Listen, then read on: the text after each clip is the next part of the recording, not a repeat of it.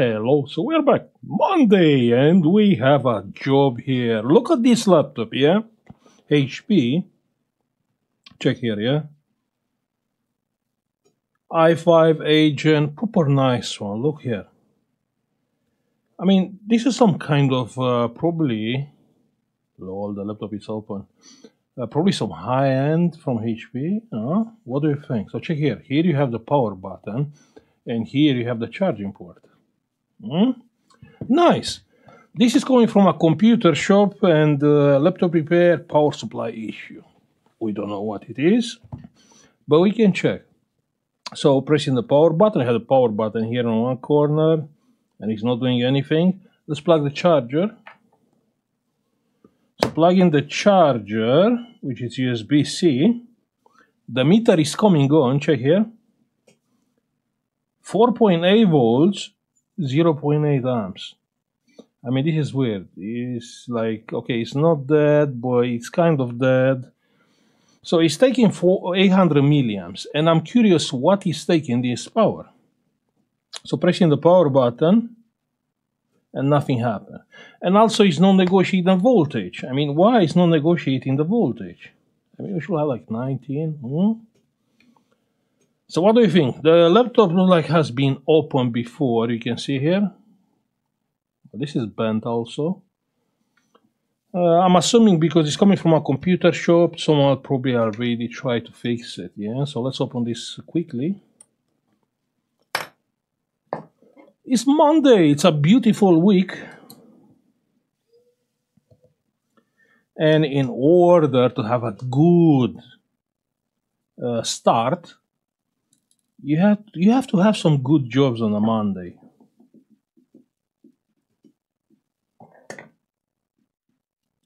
I mean, clearly you can have some jobs that can ruin your whole week. But hopefully, this will be a nice one. Good, so the screws are out, and this kind of look like untouched. So can you spot any fault, any problem? I mean, I can't see liquid damage. You have a foil over the motherboard, you can see. Proper nice laptop. I mean, kind of slim for 2 fans. Here we can see some liquid damage.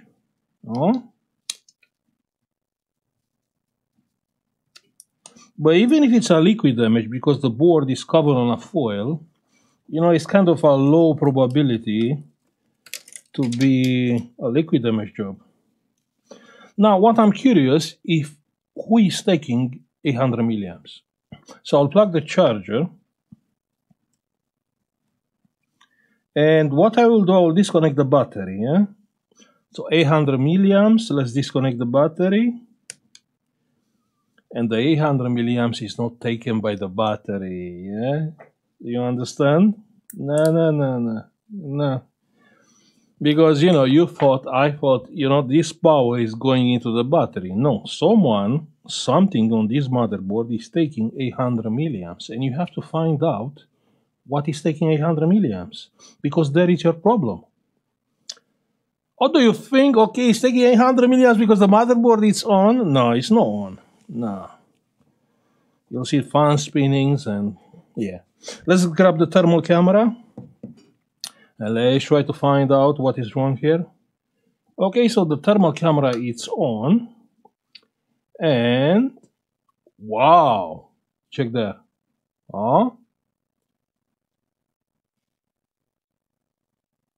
Lol, this is so hot I can't even touch it. But it's not a coil, wait, it's here. Yo, it's so hot. Clearly, it's not on this side of the board because it's exactly here. Yeah, you can see the spot. Look here, look there. Yeah, it's exactly here. Lol, it's so hot. Okay, let's unplug the charger. What can be that hot? Okay, so let's take the motherboard out. We have to remove the battery first. Okay, the battery is out, and I still can't see liquid damage here.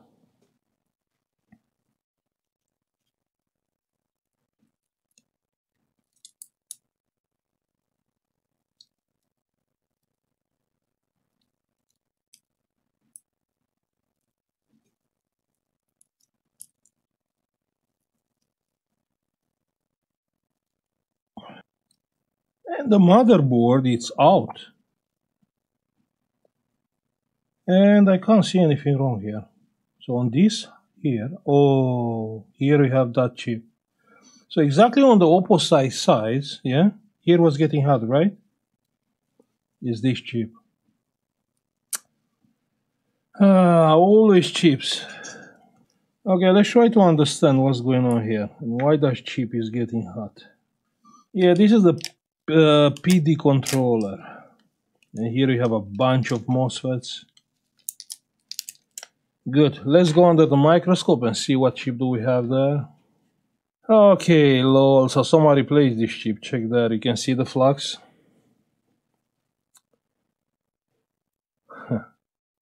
That's actually rosin. TPS65988CE. Yeah, CE. I don't even have this chip. I ordered like 3 from Germany. I have a job here. I have actually 3 jobs. And I ordered the last 3 chips from Germany. And it hasn't arrived yet, so we don't even have this chip. Okay, let's check around. Maybe this chip has a reason why it's getting hot, huh? So what's the reason this chip is getting hot? Here we have 37 ohms, and here we have 0. So I suppose this is the input.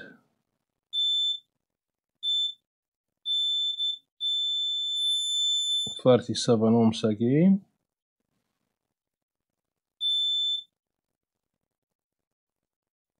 Yeah, everything has no reason. If I remember, wait, if I remember, here is the 3.3. Okay, so the outputs of this chip are not shorted. So the chip, it is dead. Now here is a trick with this chip, yeah? Not all this chip, all the chips from this series. 65988, and you have DHD, you have DH, DJ, and CE. Now, this is a Russian roulette. So you can be lucky, you solder the chip and it's getting programmed itself from its own BIOS, or you have to program the chip. Now, I did see a way to program this chip, but actually you can't program, you have to read the old one, if you can read it, you know what I mean? But it's insane. I mean, I clearly prefer to give this job as unfixable if I'm replacing the chip and it's still not working. So let's replace this chip. I do have a second-hand chip here.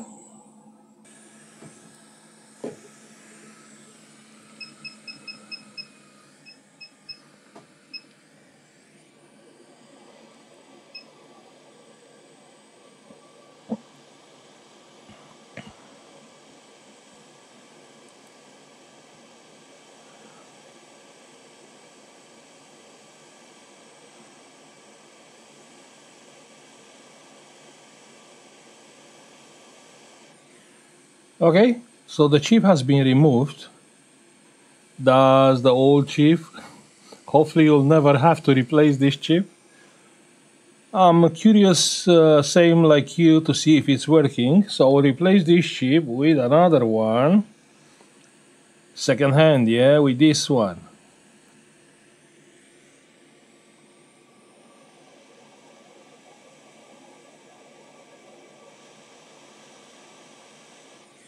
Let me lower the temperature because I don't want to burn this chip.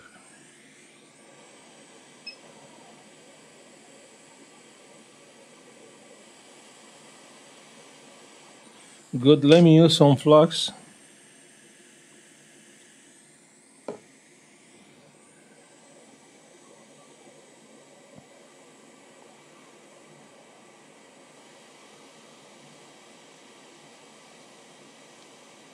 So the chip is soldered on place.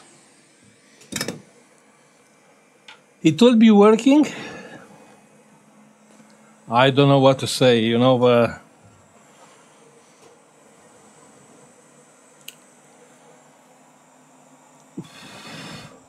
let's cool down the board quickly.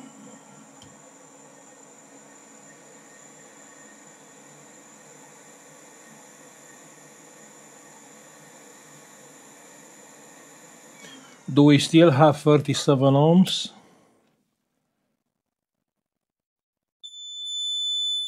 No. No, all good. All good, yeah? All good. So I'm gonna get a charger. And let's see if my board is negotiating the voltage.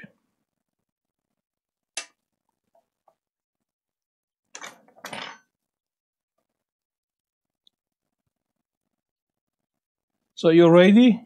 Let's plug the charger.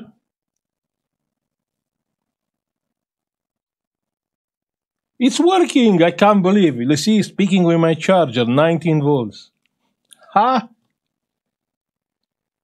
It's working! Insane. That doesn't mean the motherboard is good, yeah? Doesn't mean that. Let's check the voltage. Let's see the voltage on the chip. Do we have 1.8? Do we have 3.3? Do we have any output from this chip?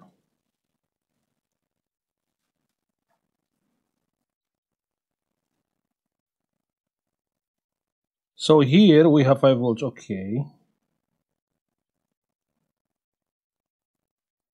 We have 2.9 volts here. Here we have 5 volts, and 1.8 should be here somewhere. Yeah, 1.797, you can see on the screen. Okay, so the voltages are right, and the output is here. We have output, 19.9, this is the main power rail. Okay, so it's not the same, but it's close. So the V-bus is, this is V-bus 2, and V-bus 1, where it is here, 13, 14, and 1, 2. So here is not 1, 2, it's 1, it's 2, 3, and this one. Okay, so it's this one, this is the V-bus. And we are getting so the V-bus is 19. Okay, so this is actually the input, and the output is here.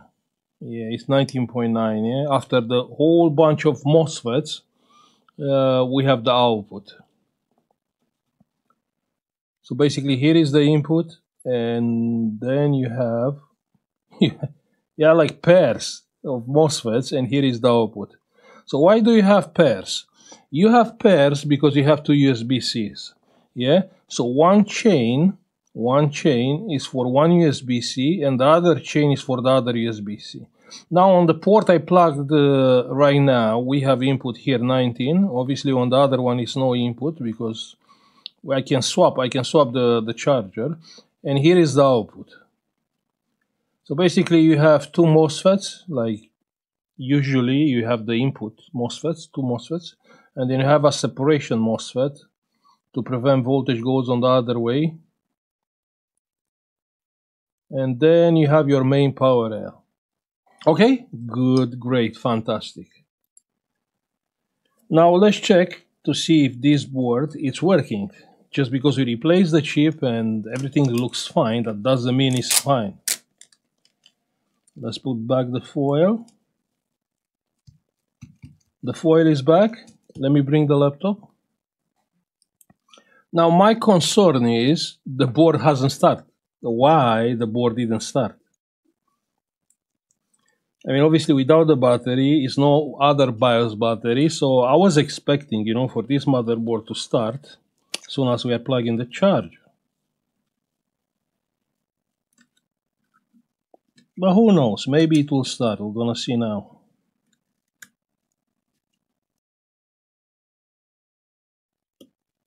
Oh, who the f designed this laptop? Shit. Fucking HP. Oh, what the fuck? I can't put it back. I don't understand the logic.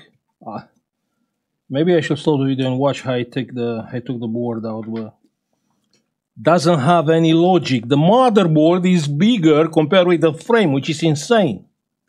I mean, they are expecting to bend the motherboard or what? It's bigger. I mean, crazy. No, if I start from this side, You think if I will start from that side, it's not bigger? It is. It is. No, this is supposed to be bent, this motherboard. Yeah, if I bend it, yeah, it's fine.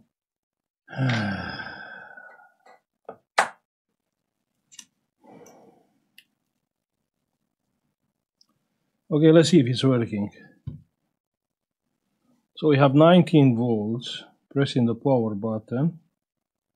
It's coming on, I can't believe.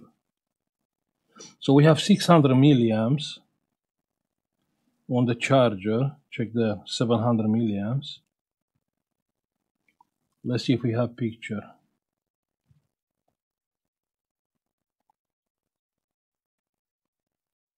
Oh.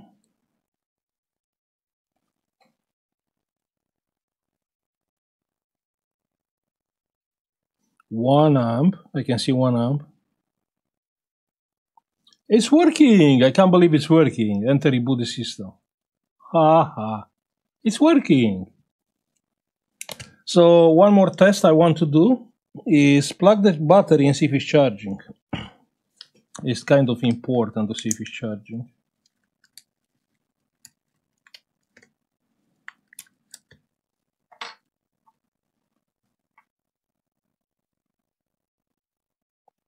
So we have 0.1.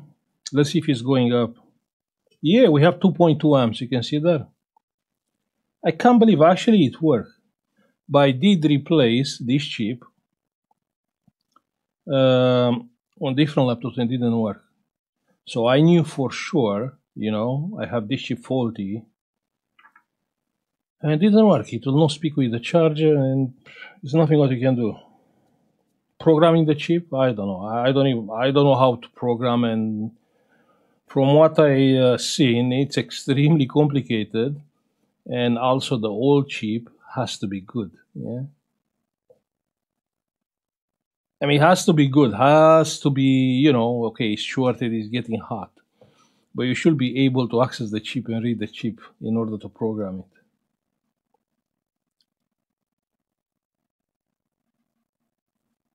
Okay, 2.2 amps. So all is good. All is working fine. I'm gonna stop now. I will put it all back together. Yeah, I have to find out a way, or I have to find out somehow to stick this cable. The power button is working, but you remember when I took the sticker, the black plate comes out. You know. I mean, those are so poor. I mean, I just took the sticker out and the thingy comes out. But it's still working. It's still working. You know, this black thingy. Yeah. Okay. So I'm going to stop now. If you have to replace this chip, you play twice the Russian roulette. Yeah, one, buying the chip, because if it's not working, you don't know. Maybe the chip is dead, or maybe the chip has to be programmed. Some chips, they are getting programmed by. You should have a BIOS. So this is the main BIOS, yeah. And probably this is another BIOS chip with the Thunderbolt firmware and also with the PD controller firmware, yeah. Well, you replace the chip, you don't know if the chip is good, and then you ask yourself, maybe I bought a faulty chip. Or maybe the chip is good and actually has to be programmed because it will not get programmed itself. Tricky. Okay, so I'm gonna stop now. I'll say thank you for watching. Hopefully you have a beautiful week. And don't forget to press the, like button, subscribe. See you on the next one. Bye.